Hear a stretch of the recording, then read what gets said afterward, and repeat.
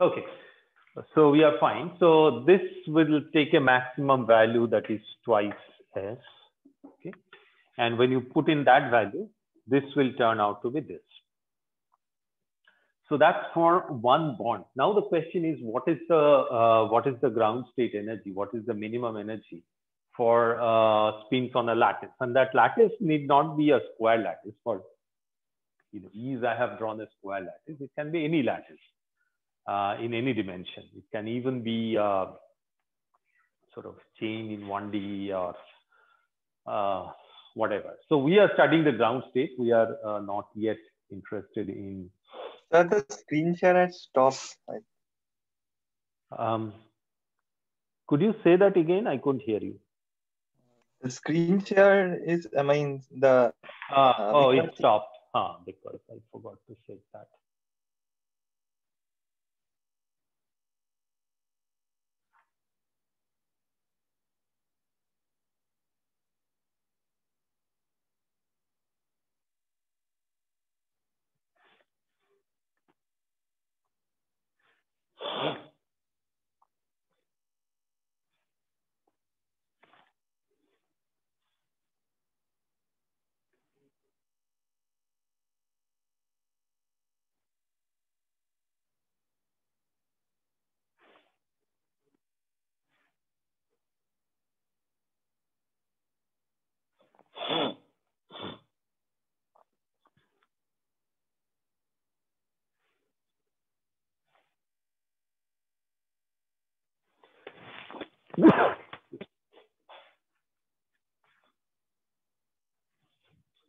Okay, so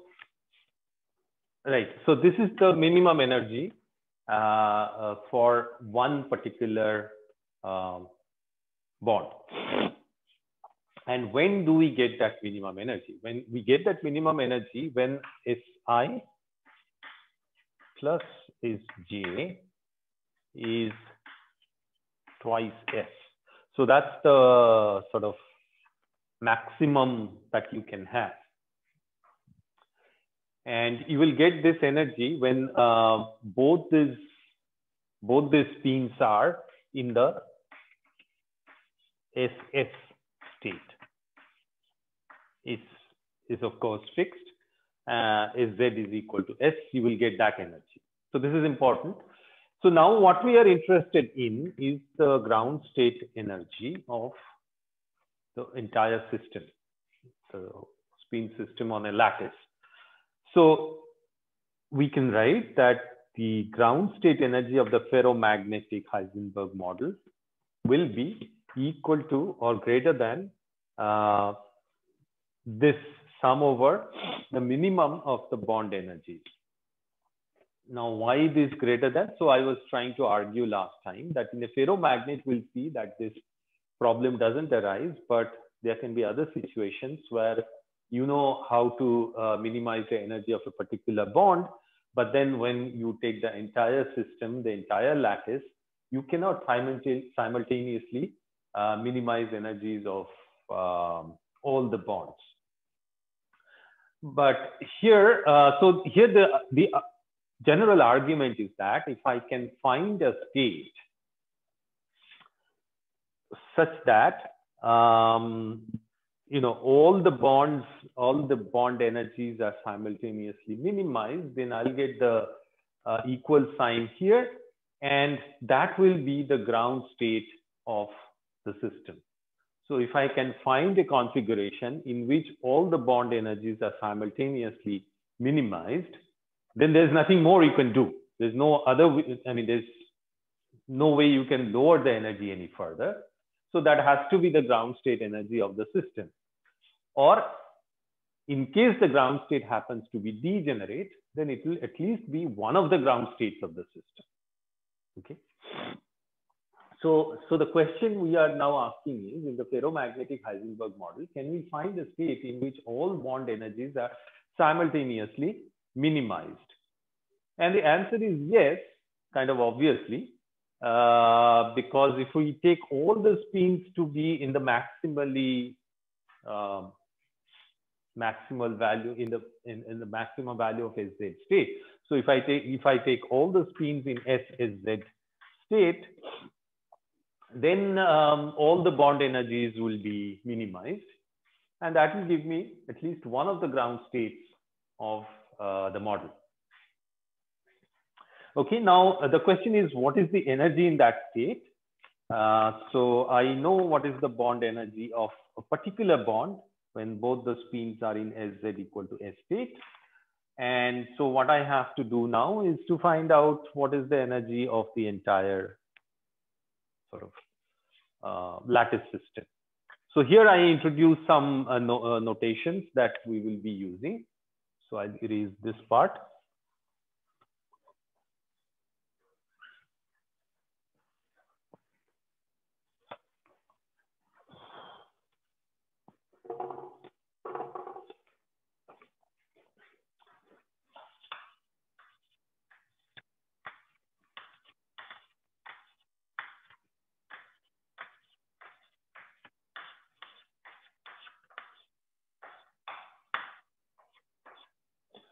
Okay, so that's the lattice. All the spins are in SSZ state. So each ij, nearest neighbor ij, has energy. So what did we calculate? It is minus j s squared.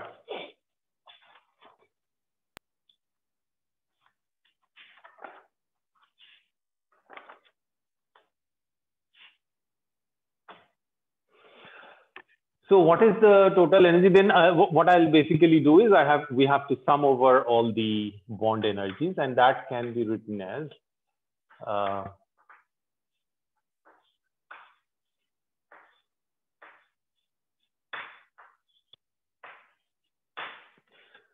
so what is this? So let's see here. S squared mod j squared is what you will get from each bond. Now, when I look at a particular site, so basically, so I have to sum this over all distinct bonds. So when I consider one particular site I, it is interacting with 4 neighbors on this particular lattice. It could be, the number could be different on a different lattice. So the number of neighbors is what we call Z. Okay, so Z is the number of nearest neighbors.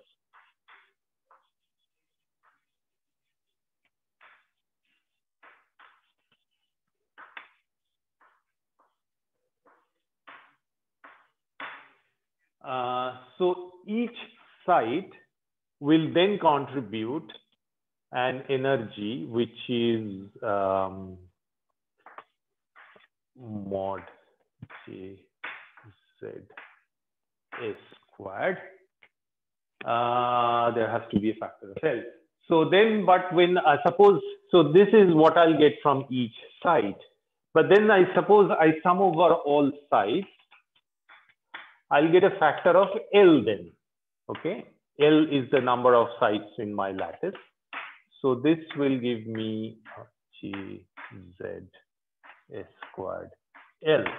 But then there is a double counting here because consider this site. So when I'm summing over sites, for I, I'm considering this bond. And when I'm coming to this site in the sum over site, I'm considering this bond again because this happens to be its nearest neighbor. So there is a double counting. So in order to avoid that double counting, I have taken a factor of half here. So that's the total energy of the system, the ground state energy of the ferromagnetic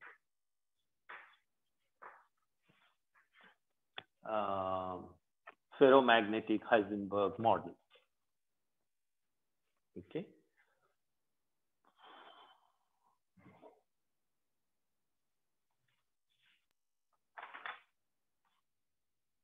Right.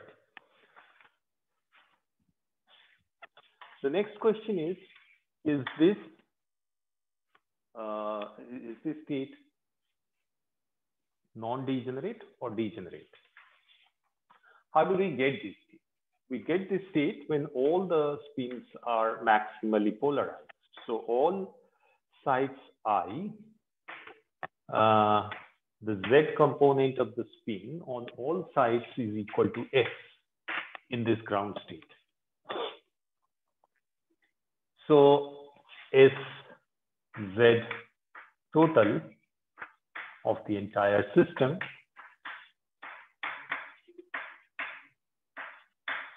that has to be L times S.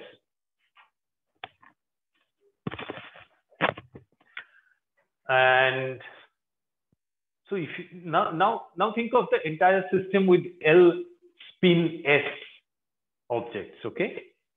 So you are summing over L spins. So these are the spins. So what is the maximum value it can take? The maximum value it can take, the maximum of that is LS. You are summing L quantum spins, each one is S. So the maximum spin you can get is LS. And you have a state in which SZ is equal to LS. So then you are in that state, okay? So when I consider the net spin of all the L sides, the ground state is this state. So this state we wrote down here is this state, LS, LS.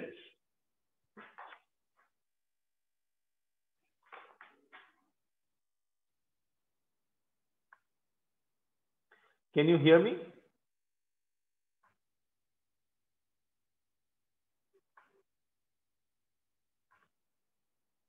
Yes, sir, we can. Yeah, there's some disturbance in between. Okay, let's see. But then, so this is the state we wrote down here. But then look at the Hamiltonian. I have erased that, but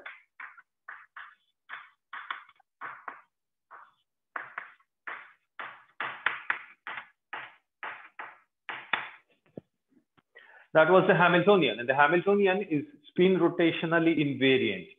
By that we mean that if we rotate all the spins by the same amount, the Hamiltonian does not change. So I can equally consider other orientations of the spins, which would sort of give me different values of SZ. But then that should not change the energy, okay? So then that suggests that the ground state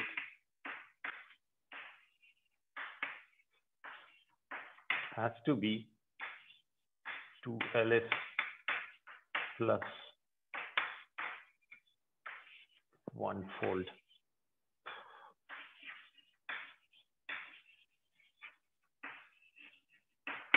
degenerate, because the total spin is LS, and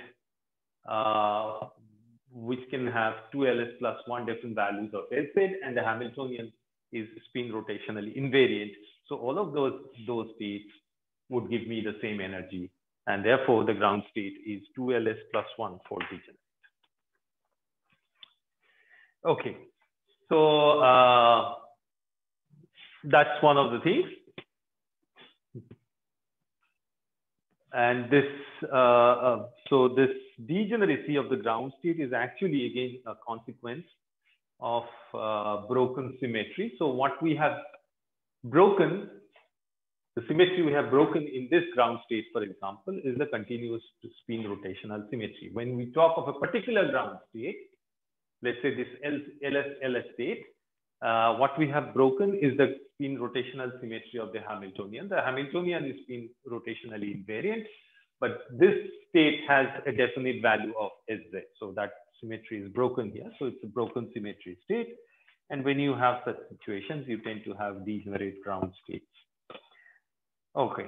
Now the question is, and this is how we will slowly connect it to the excitations of above the ground state. So we know the ground state. It's degenerate. We know what its degeneracy is. Now the question is, suppose I want to do statistical mechanics of the system, in the sense that suppose I'm at finite temperature and I want to calculate how the magnetization, which is related to the expectation value of the SZ operator, behave as a function of temperature.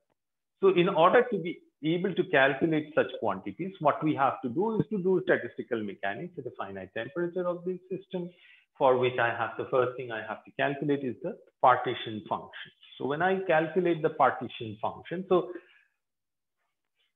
we can see that mz, the magnetization along the z direction, is related to the expectation value of the total SZ.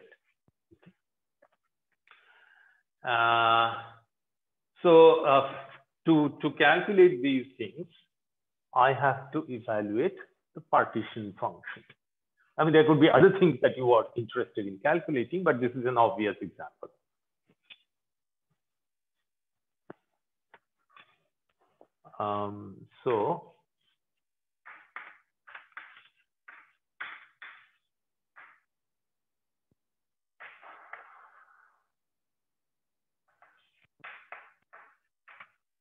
Where these EIs are energies of various, states that the system can have.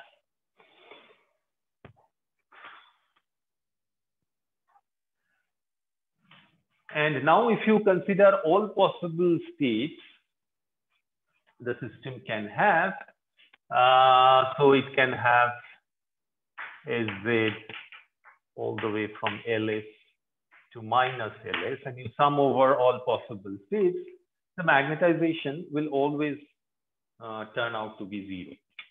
There is no external magnetic field. And if you try to evaluate expectation values by considering all possible states with SZ from LS to minus LS, the magnetization will always turn out to be zero, because plus and minus contributions will cancel each other.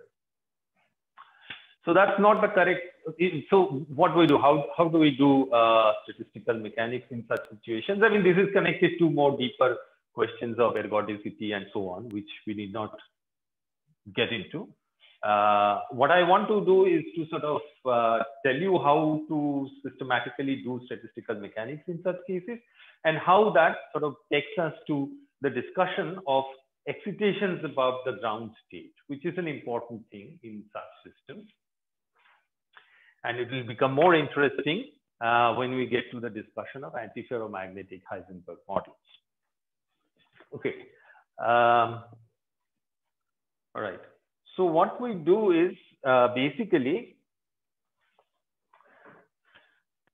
this sum that we do, we have to restrict that to one of the ground states. So let's say I take the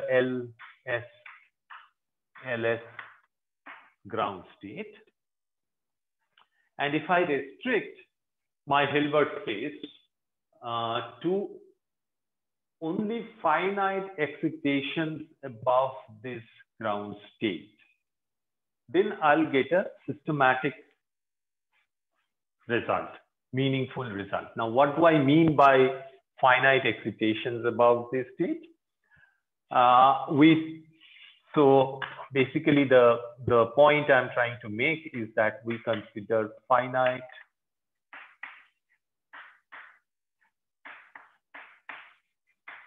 excitation above this state means finite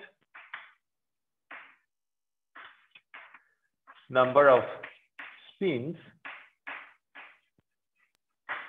are not in the S state. So I have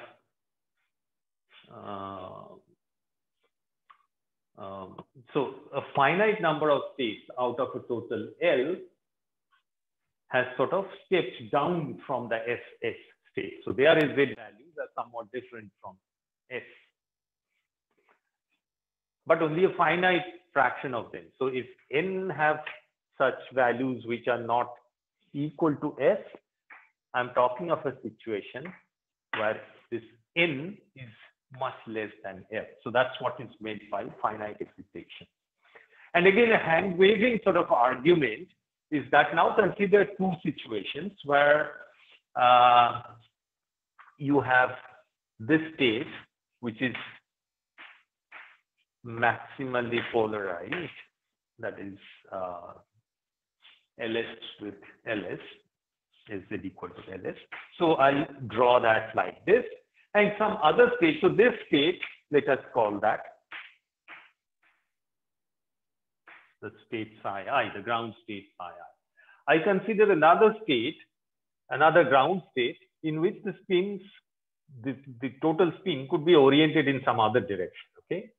But because of spin rotational symmetry, it has the same same energy. So we'll call this psi 2. These two are the two states. Okay. Now, now I'm considering finite excitations, let's say about this state.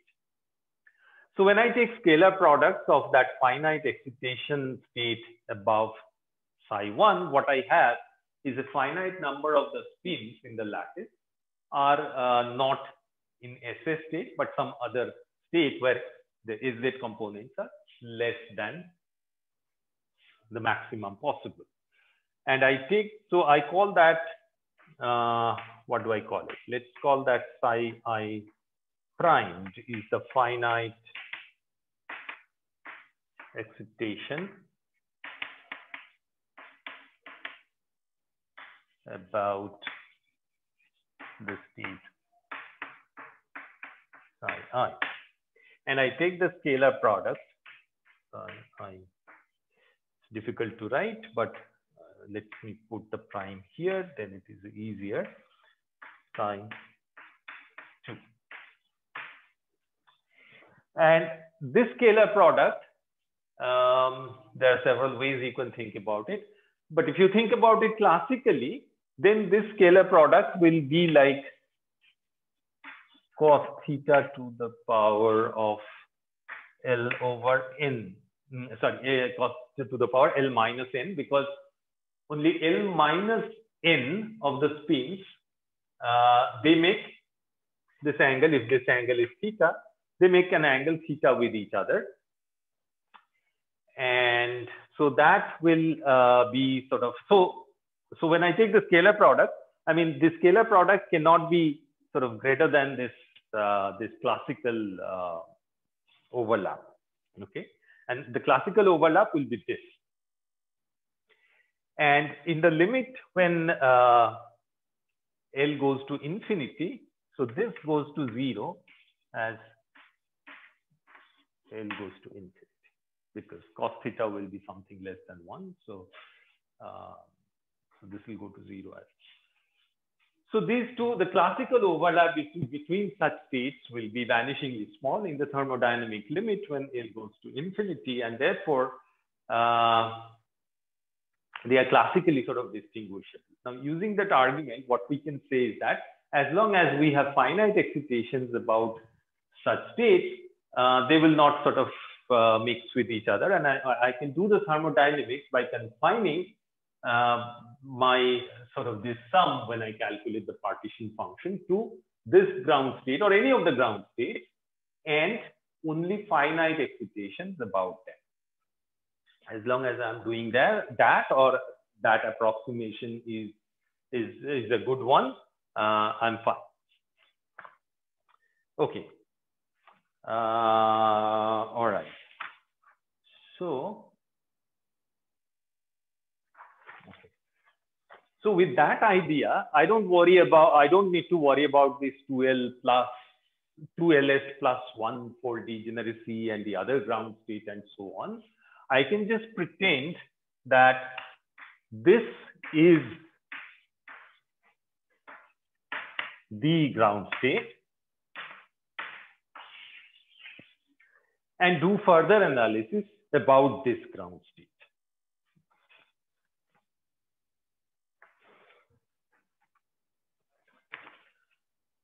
Okay. So what is this analysis? What are the possible excitations about this ground state? So that is the next thing that we want to look at. This was sort of a prelude to that we are confining ourselves to finite excitations about one of the ground states. And when we do that, we can forget about the other ground states and pretend that this is my ground state, this is the ground state, and we are looking at excitations about that ground state. So these are quantum spins. There are L of them on L lattice sites. So what is the smallest and lowest energy sort of, what is the lowest spin excitation we can think of? When they are all maximally polarized, that's the ground state that we have argued and accepted. And then I want to excite this system. So when all of them are in Sz equal to S state, that's the ground state. The minimum I can do is to change Sz value of one of the spins on a particular site, on any site, from S to S minus 1.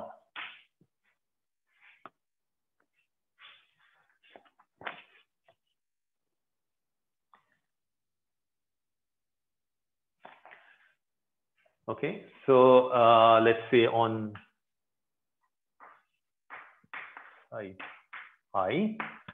change the spin from the SS state, I step it down to SS minus 1 state. So when I create such an excitation, or I create such a disturbance and let it propagate through the system, I get what is called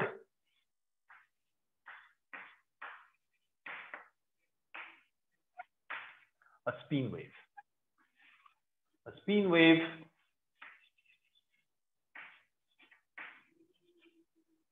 or a magnon. I'll come to that. We'll get into detailed discussion of these things. So these are excitations.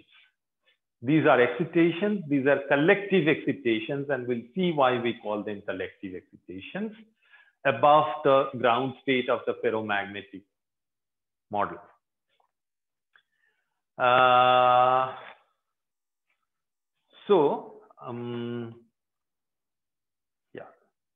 So how do we go ahead and understand? So let us now try to understand in some more detail what these spin waves are, so that finally we can arrive at some physical picture of it, what we are talking about. Because the first time you learn about the spin waves, it can seem very confusing. So first, some elementary discussion, at the end of which we'll arrive at a somewhat physical schematic picture of what a spin wave is. But then we'll get into more formal treatment of spin wave and derive its dispersion relation. Okay, how spin wave energies go as wave numbers. Okay, so basically what I'm saying is that we are the spin is stepped down. The spin at site I is stepped down. So I denote by 0 the ground state of the ferromagnet. This is the vacuum. This is the vacuum for spin waves. There are no spin waves in this state. But then I create that state where one of the spin is S minus 1, and I call that Ri. This state is Ri, in which is defined this way.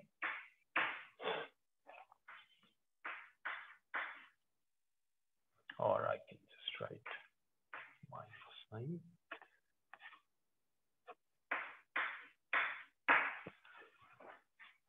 Spin lowering operator acting on that ground state will give you a state in which the spin at site I, with whose location, the lattice site is located at some Ri, is lowered by 1 unit. Okay, the Sz is lowered by 1 unit. So that's how that state is defined. Now the Hamiltonian here,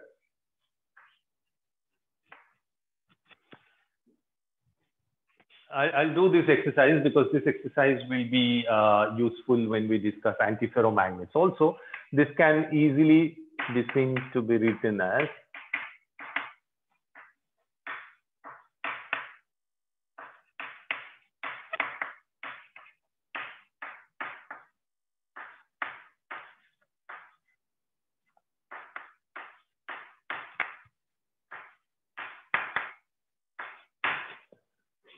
and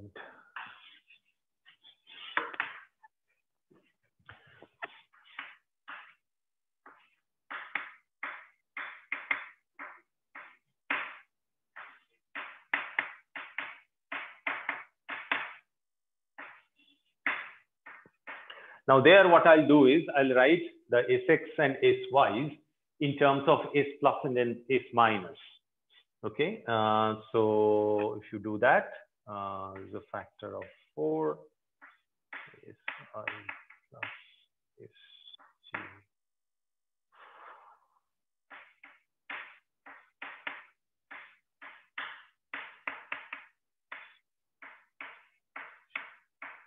Minus 1 4.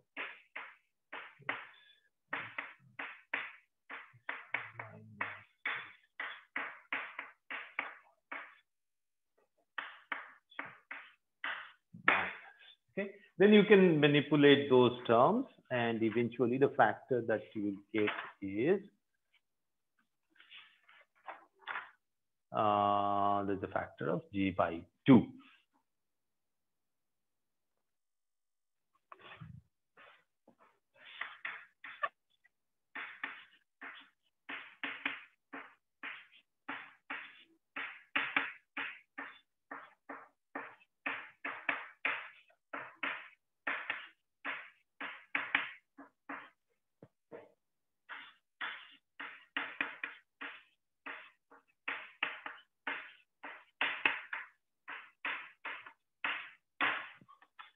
Okay, so the point here is that this Hamiltonian, you can either look at it this way in terms of Sz, Sx, and Sy components, or equivalently Sz and in terms of S pluses and S minuses. And because this state Ri, in which one of the spins has been lowered to S minus 1, this is not going to be an eigenstate of this Hamiltonian, because if that is the ith site here, then I plus, of course, I minus would act, and I plus would also act on it and give you non-zero values, non-vanishing states. So therefore, it turns out that this state is not an eigenstate of the Hamiltonian. But on the other hand, you can easily check that, I mean, these are things that I'll leave as exercise for you.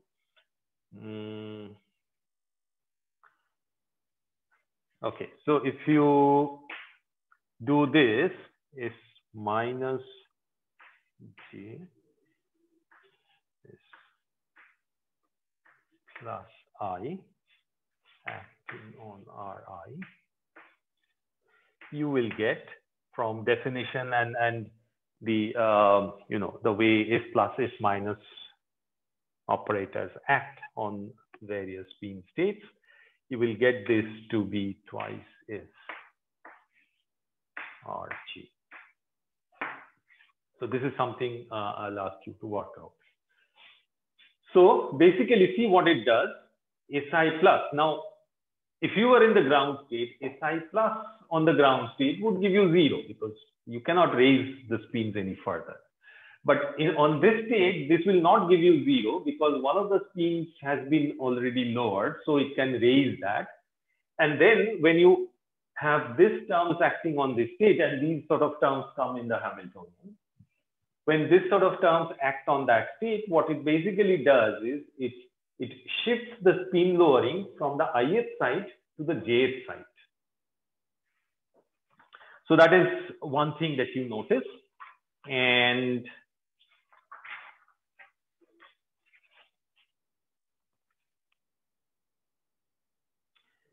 yeah, so with that, and also, I mean, this next step is of course obvious. I mean, is Z acting on, is Zi acting on, no, I would say is J acting on Ri, is Ri, if I is not equal to J, I is the state where the spin has been lowered, and is equal to S minus 1 Ri if I is equal to J. Now, using these, basically, you can show that the action of the Hamiltonian, action of this Hamiltonian on the state Ri will give you this.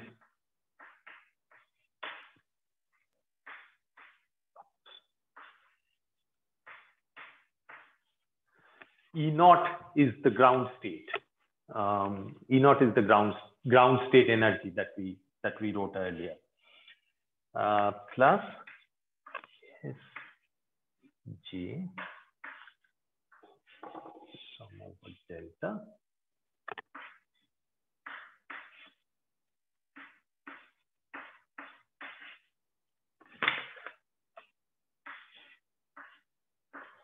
Now, what are delta? Deltas are the nearest neighbors of the ith site on which I have. So this is on this lattice, there will be 4 deltas.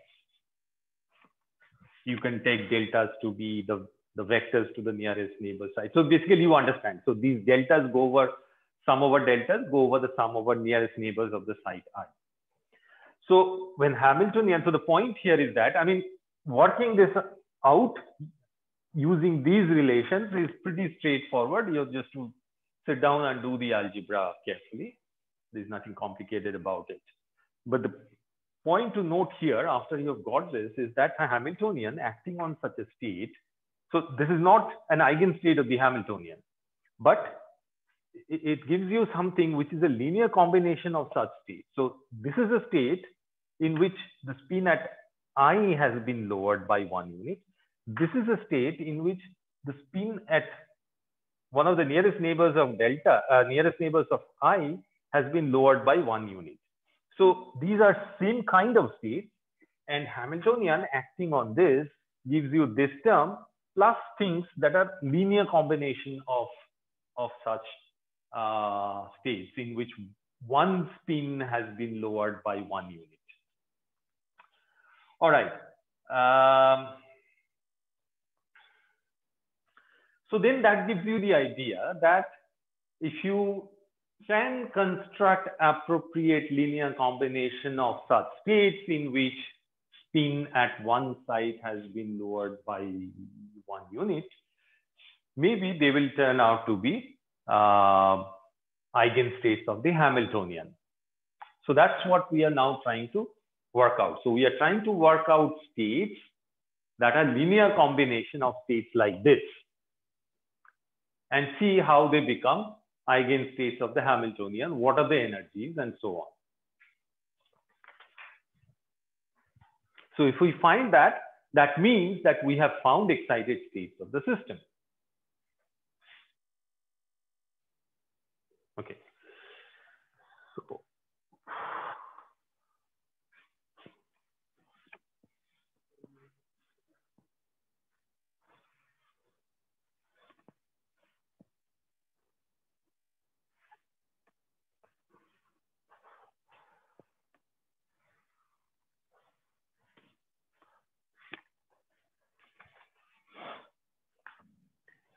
So consider the state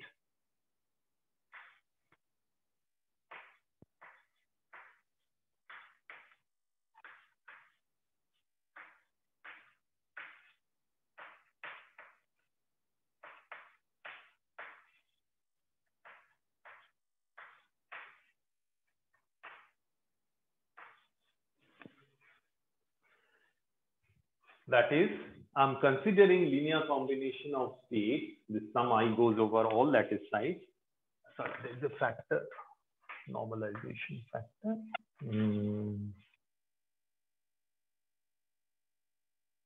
This should be L. Okay, so I'm considering states, a linear combination of states in which spin at each of the one side has been lowered by 1 unit. And I consider such states at all sides, and then with this sort of weight, I add them up. So what does that give you? If you act the Hamiltonian on this state,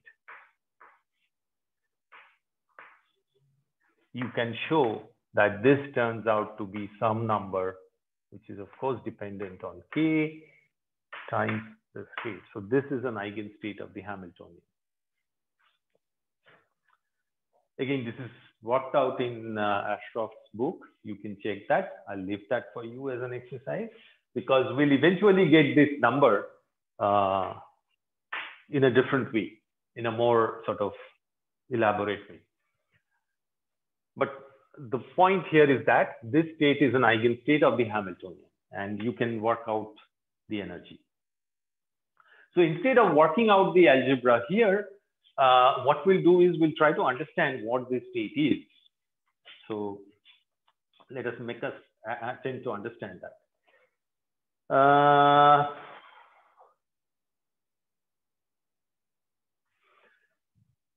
So the points to note is that first, in this state, since this is a linear combination of states in each of which the spin at one of the lattice sides has been lowered by 1 unit, the LZ value in this state, not LZ, the SZ value, the total SZ in the state K has to be LS minus 1.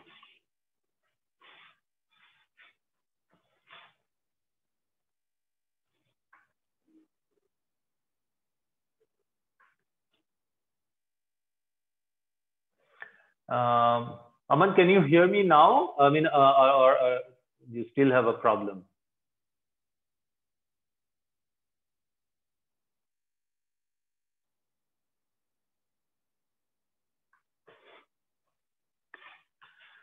Okay, that is point number 1. What is the probability that the spin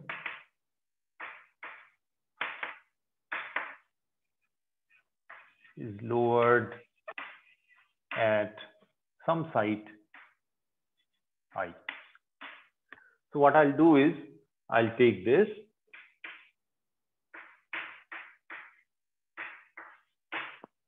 and mod squared of that, which will give me, because these states are orthonormal, what you will get is this will be this. So this is interesting, because what this tells you is that this state has SZ equal to LS minus 1. But this lowering of 1 unit is now equally distributed over all sides. It's not localized at a particular site. This is a sum over states, each one of which has a spin lowered by 1 unit. And when you take that in this state, in the superposition state, the probability that the spin at a particular site is lowered is just 1 over L. So that lowering has been equally distributed over all sites. And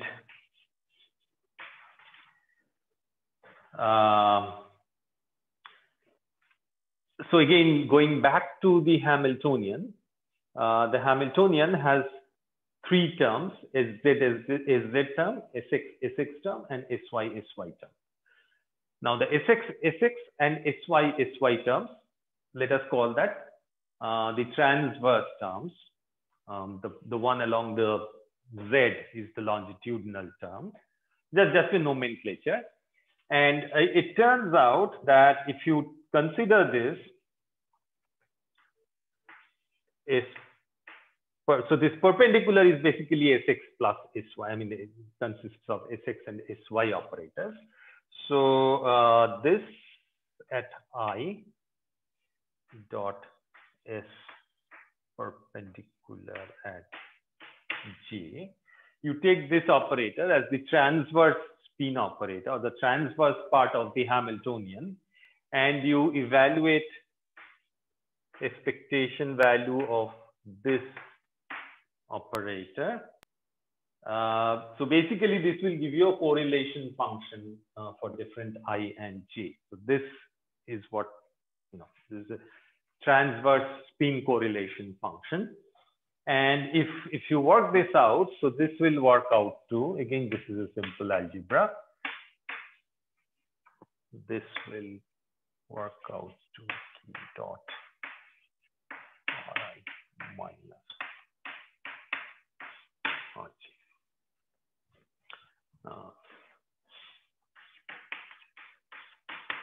For any Ij actually. So,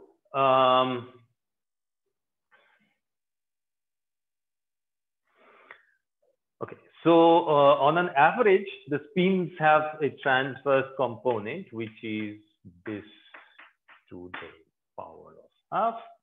And this can be interpreted as the transverse components of the spin at the site I and J, making an angle K dot Ri minus Rg.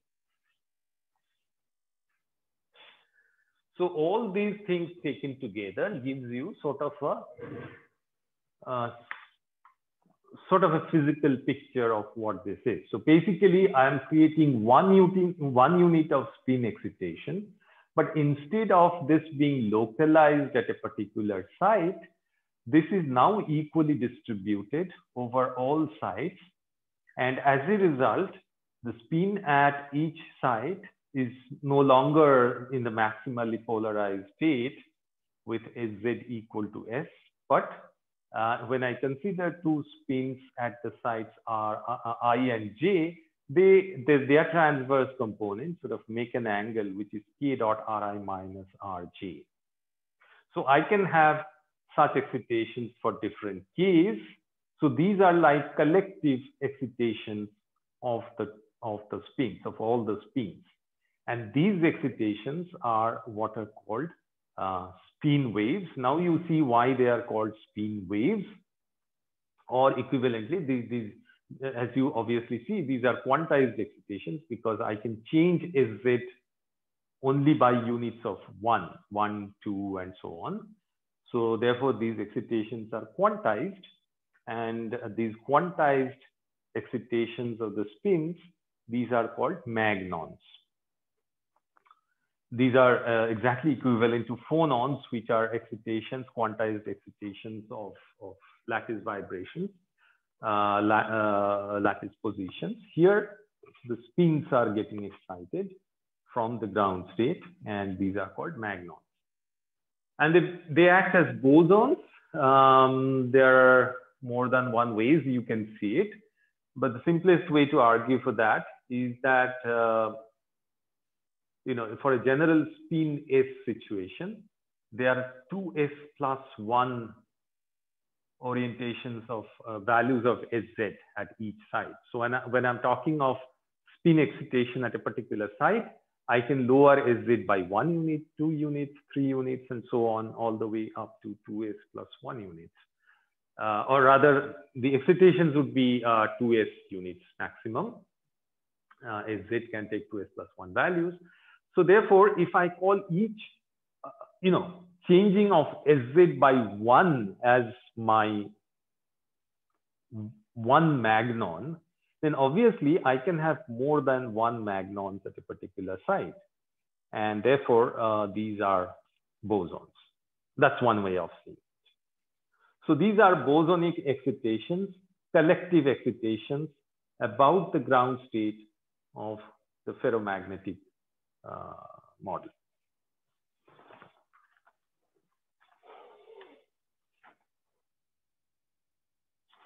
And when you have calculated this quantity, what you can also calculate is E epsilon k. Let's call that epsilon k, which is Ek minus E0. And now this is the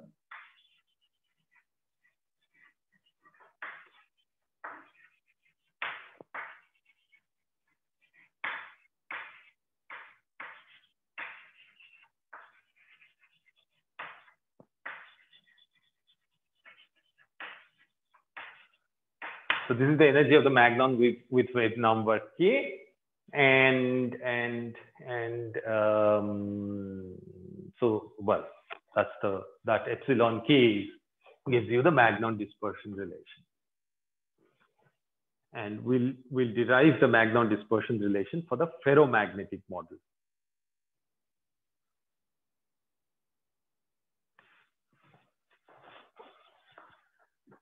Any questions at this point? So what is the significance of this third matrix element? Third matrix element. I mean, the third point, the matrix. Sorry, say that again.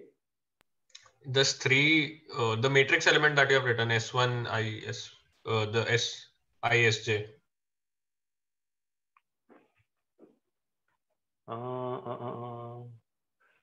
Matrix element. I don't see. I mean, in the third point that you have written. Oh, here. Okay. Yeah. So these are so.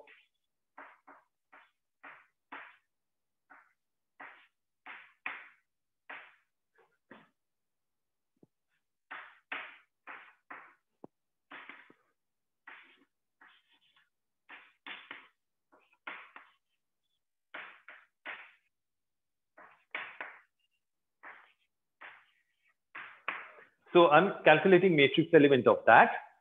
And if you had the spins in a maximally polarized situation, then these matrix elements would be 0. But because you have created those excitations, these are not 0 anymore. And for two different sides, the sort of correlations of the transverse spin operator is like that.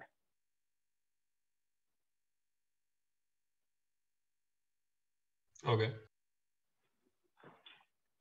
There is a, let me see if I can easily find that out, then I'll show you. Or if it gets too complicated, then I'll leave it. I have mentioned in my notes, I'll share the updated notes once more, that, yeah, here.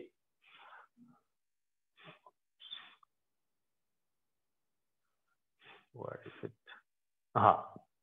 If you see this figure 33.7, this is from Ashcroft's book. So the panel A in that figure, that's the maximally polarized state. These are sort of, schematic, classical way of viewing things, but gives you a physical sort of idea what one is talking about.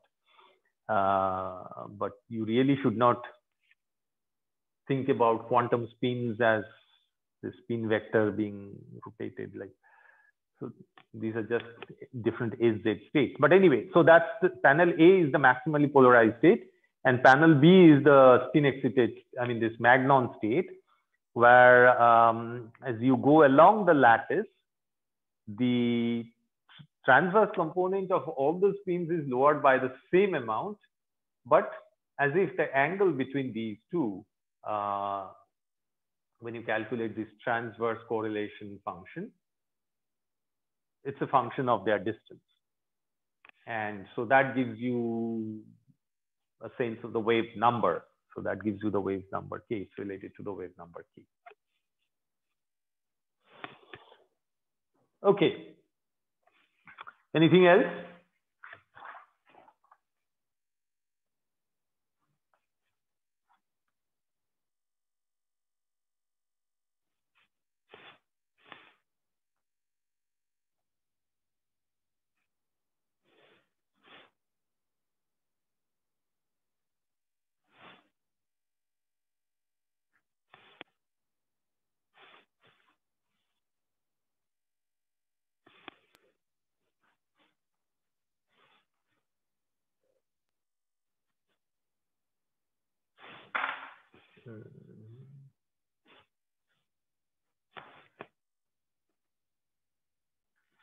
Okay.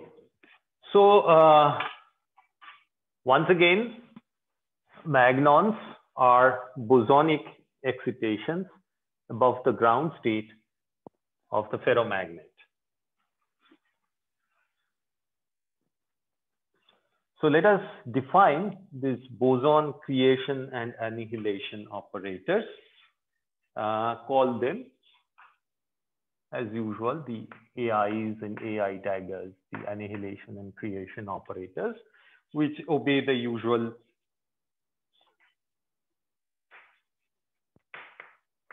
commutation relation.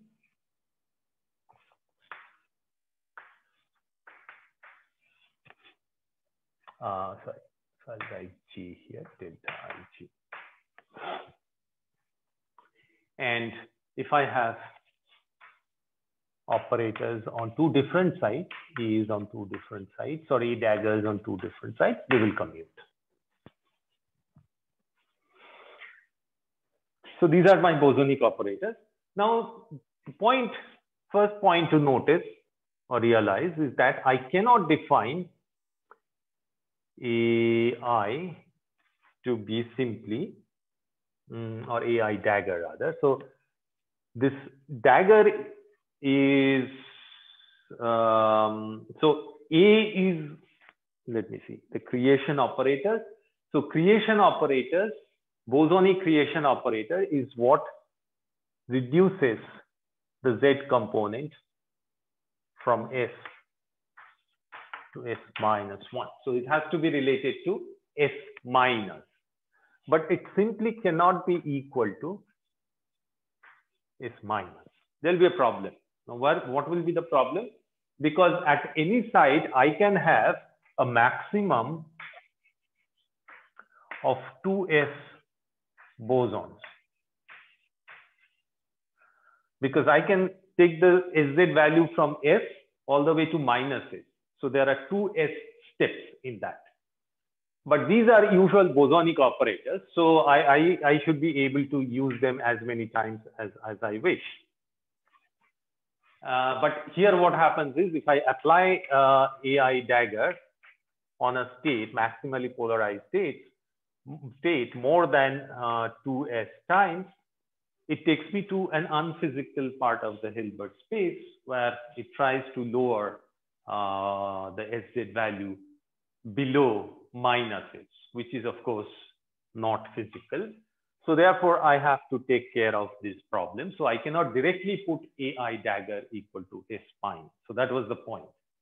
So this is avoided by what is called, and this whole scheme was sort of worked out by these two people.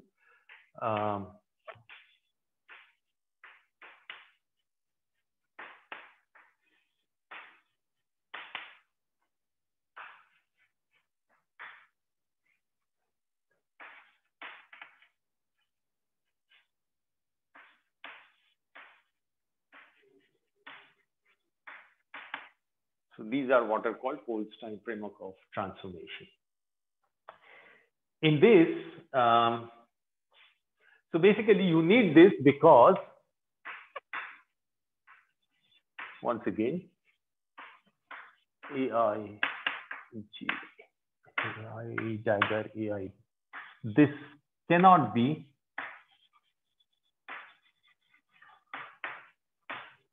greater than 2S. So in this transformation, you define things like this.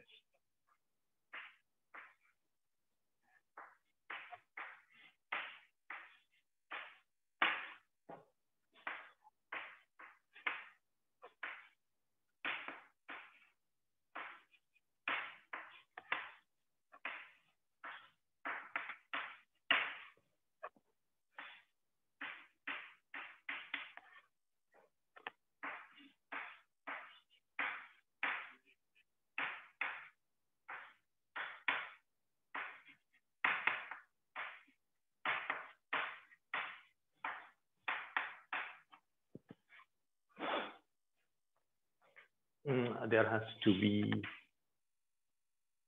AI here.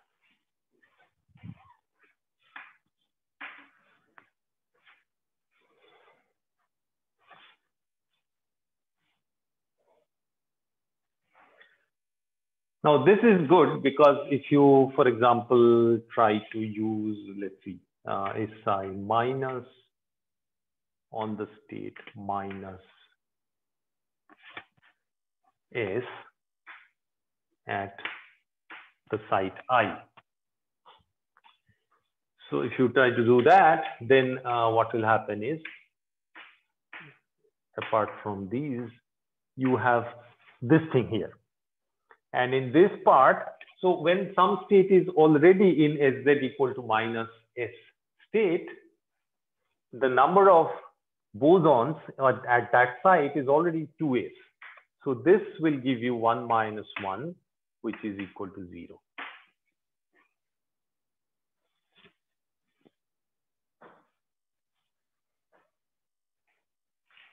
Okay. All right. One more thing you can check. I'll specify these things once again in your exercise. If you calculate this, you should get twice SIZ, and this is consistent. So if you write these now in terms of the A's and A daggers, you would get the same same relation. So these definitions are consistent with this bosonic commutation relation. So that is something you can check. Okay. Step number 3. You want to evaluate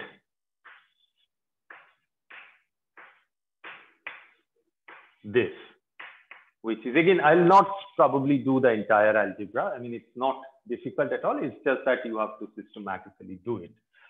So S squared minus S.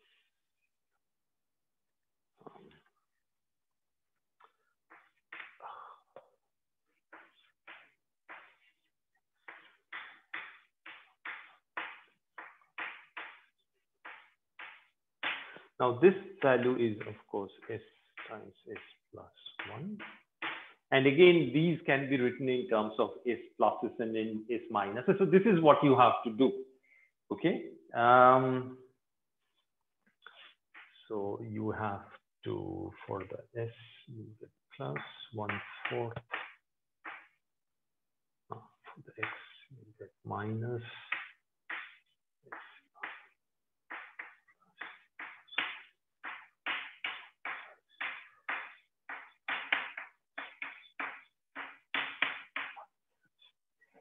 And for the Y, you will get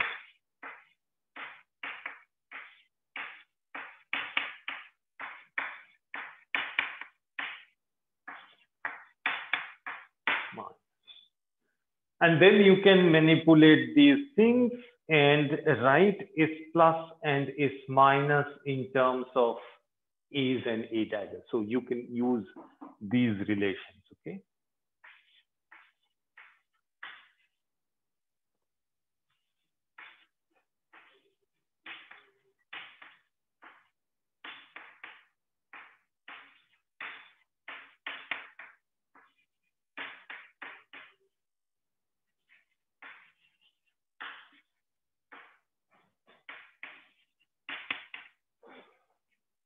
and then use bosonic commutation relations at appropriate places. So eventually, what we'll end up with is, so this will give you S minus right dagger.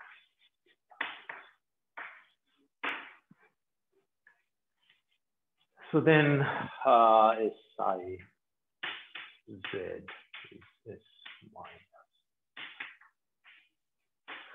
which is what you want, because lowering when, I mean, you know, one boson means SZ is lowered by 1 unit. So when AI dagger AI is 1, SZ is lowered by 1 unit on the site I, and so on. So that is exactly how we define these quantities, and this is the relation that you get back. So then it's consistent with our notion that creating one boson means reducing the SZ value by 1. Okay, the algebra is something that I'll leave for you to fill out. The next thing that we want to do here is to define, because we are interested in this superposition state with, you know, some plane wave state. So we want to define k-space quantities. So we want to define sort of Fourier transforms of these A's and A daggers. So the corresponding quantities in the K space would be called B's and B daggers. So this is how we define.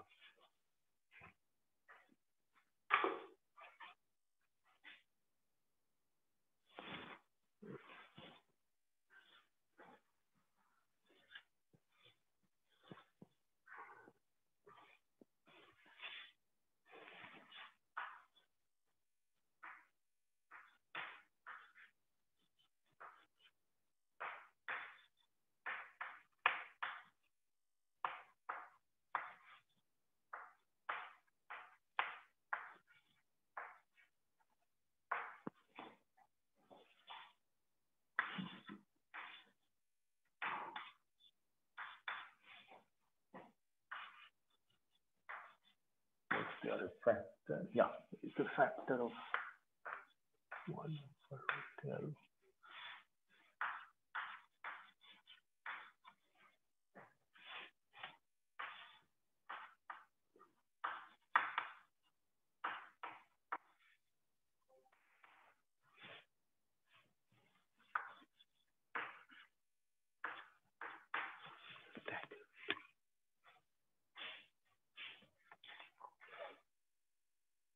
And you can define the inverse transforms as usual.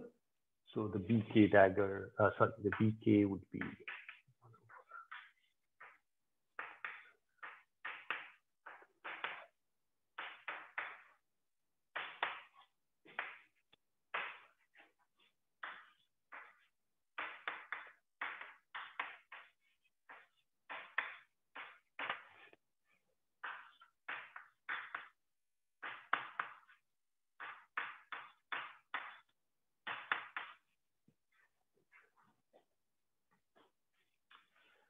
okay. So then what? Then again, you can evaluate these. And this is also a straightforward piece of algebra. You can write this commutation. I mean, in this commutation, you can write BKs in terms of the AIs, and you know the commutation relation between AIs. So using, you know, what you already know, you can show this to be delta KK prime.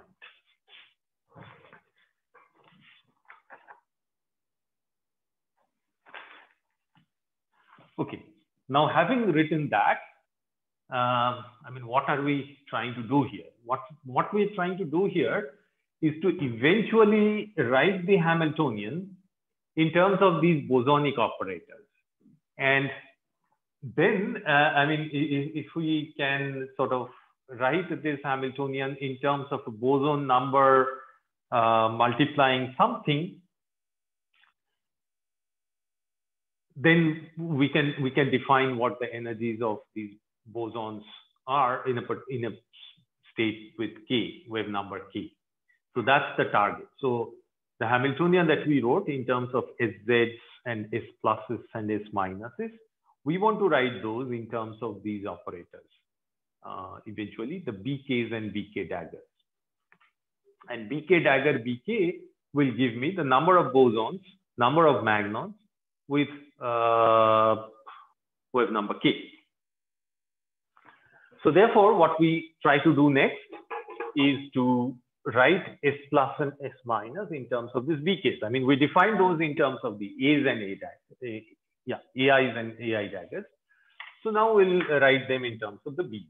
So let us look at the expression for S plus. S plus was, so I'll work one out and the remaining you can fill in.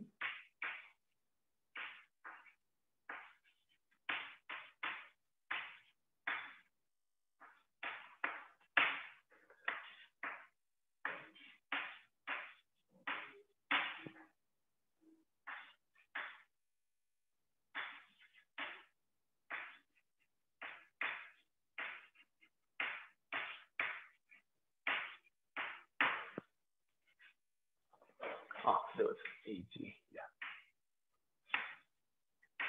Now this is valid, of course, when this number AI over 2S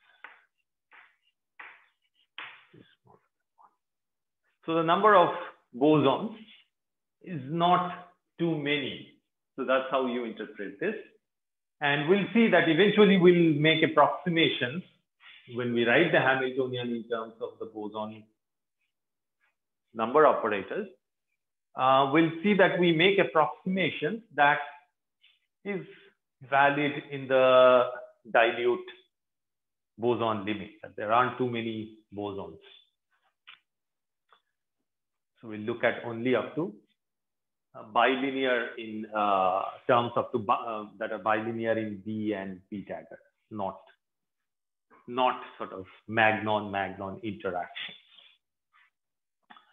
Okay, so next task is to in this expression you replace the A's in terms of the B's. So this is written as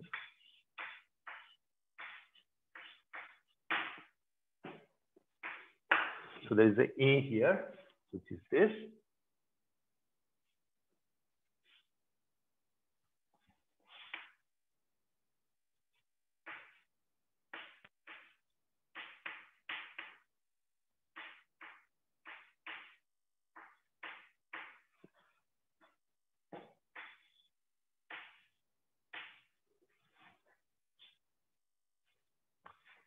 And then I'll have 1 over 4s. So I have 2 1 over root L's, so that will give me a 1 over L. And then I have 3 boson operators. So I write them.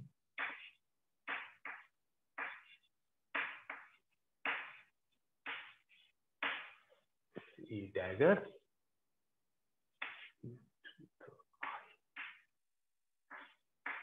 One, 2.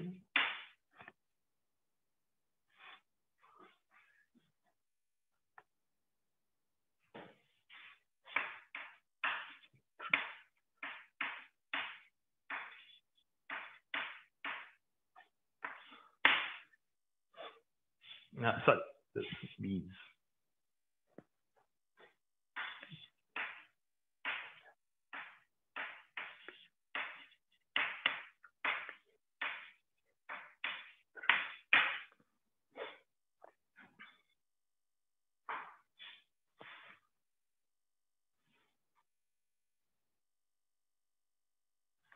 And you will get a similar expression for S minus, okay? So you can, I'll just write the final expression for S minus.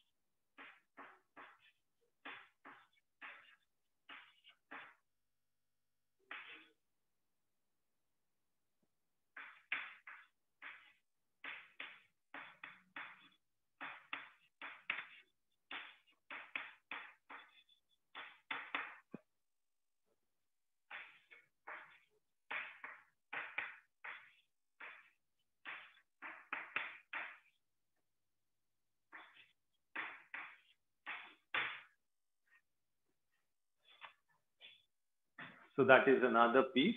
And the last one is based on what the expression we derived for Sz. So Zi is minus dagger AI. Now in this expression, in place of AI, dagger and AI, you replace them by the B's. And so you will get minus.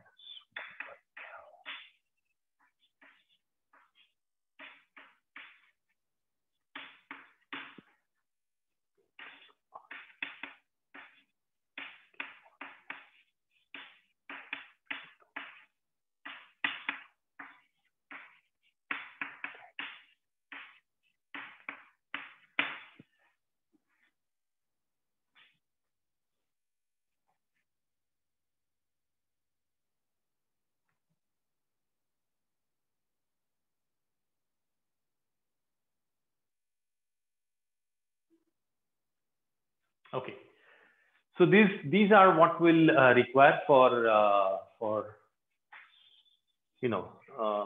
rewriting the Hamiltonian in terms of these operators. That is something we'll come to. But before that, let us try to write the total Sz. So Sz total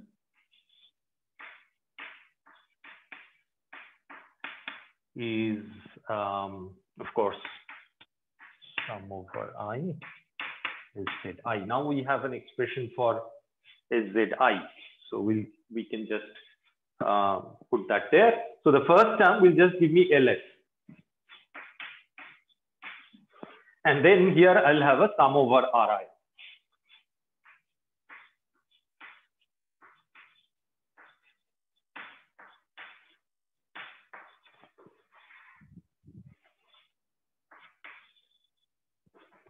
And I pull the sum over Ri inside this.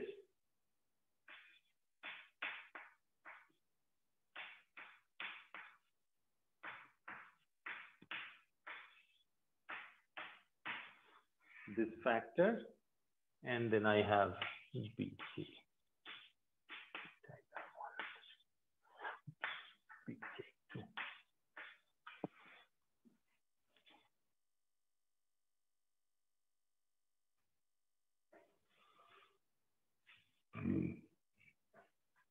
Now this sum over I over this term, e to the I k1 minus k2 dot Ri, will just give me delta k1 k2.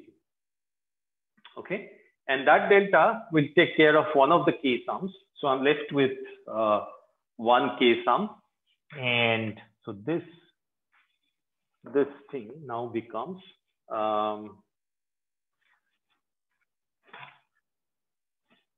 minus 1 over L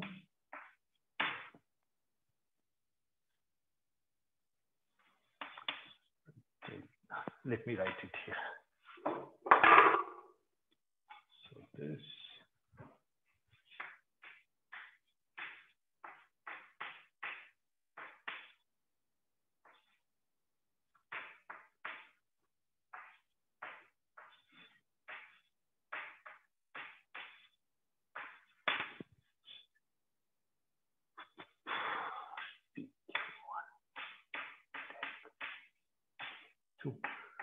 now this 1 over L, this whole thing will just leave me with one K sum, and we get this.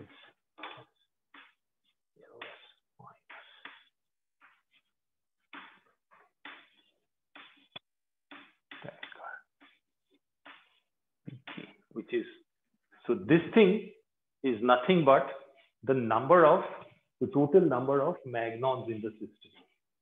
Okay. Magnon number at K summed over all K. So that will give you the total number of magnon numbers in the system. And the total Z value is lowered from the maximal value LS by the number of magnons in your system.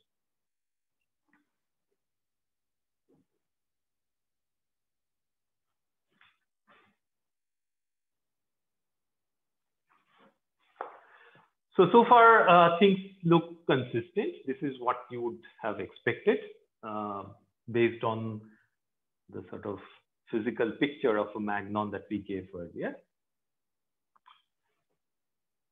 So now the task is to rewrite the Hamiltonian, recast this Hamiltonian in terms of, again, as I said, the B operators. So this involves quite a bit of algebra. So I don't think this is the right time to start it. So we'll do it next time. So I'll just give you a hint of what we will eventually get when we follow through that exercise.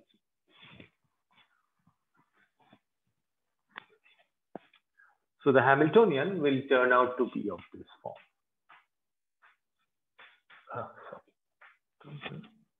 Yes.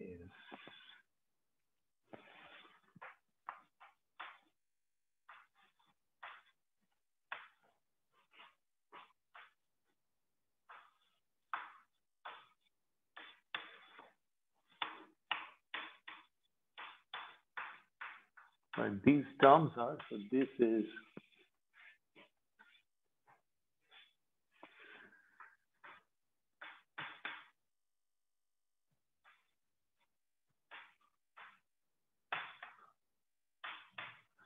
bilinear in B operator. So basically this will involve magnon numbers, objects of this type. And coefficient of those, remember this is the Hamiltonian. So if I get something like BK dagger BK, this will be the energy of a magnon of wave number K. This term will not derive this explicitly, we'll leave out this term. These are quadrilinear in B. So these are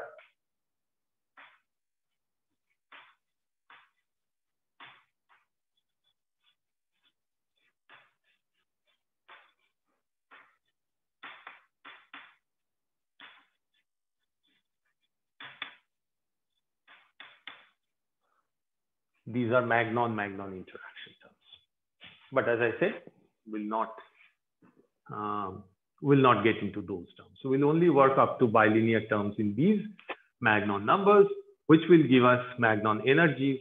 So we'll learn what the magnon dispersion relation is that we talked about earlier.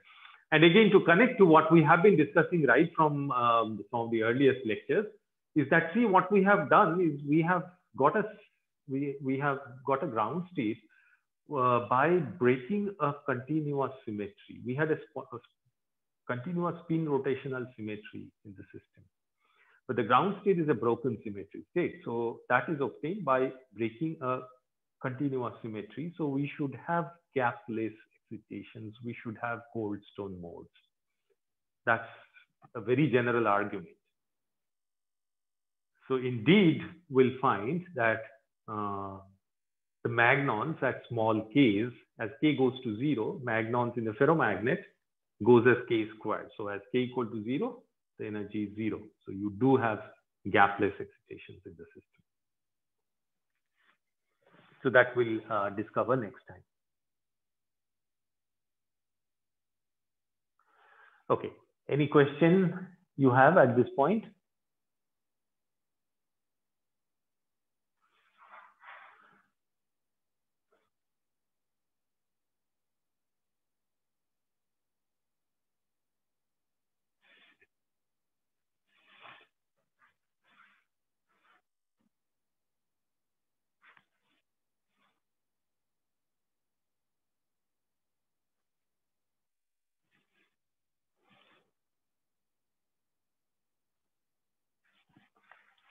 Any question, Ayan?